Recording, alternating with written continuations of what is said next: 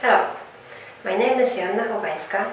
I am a physical therapist with a PhD degree in medical sciences and a co-author of an article titled Optimal Management of Idiopathic Scoliosis in Adolescents.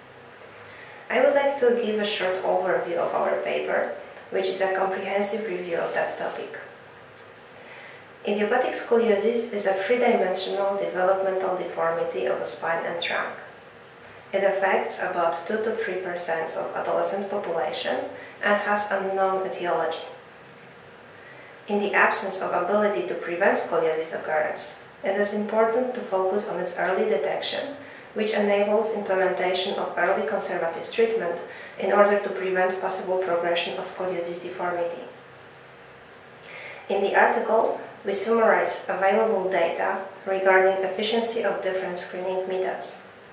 The most important features are non-invasiveness, sensitivity, specificity, time requirement, expenses, simplicity, and acceptability by the population. Not all of scoliosis cases will result in developing serious health and aesthetic concerns.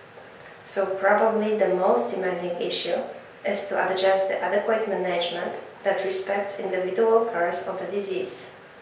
So to avoid under-treatment, as well as to avoid over-treatment of a patient.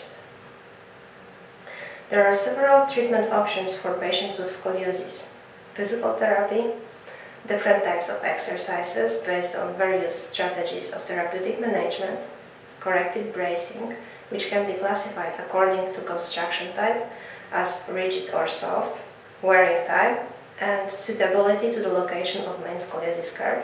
And the last option is the surgery.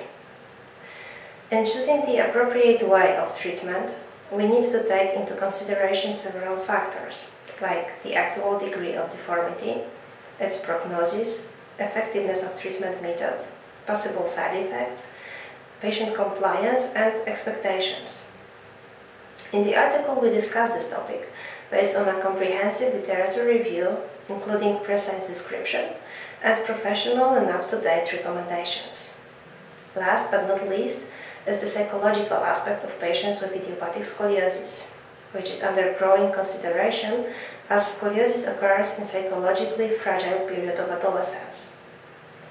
Our article provides information about patients' quality of life, aesthetics, psychological well-being, and disability assessment, which are important parts of treatment goals analysis. Thank you for listening.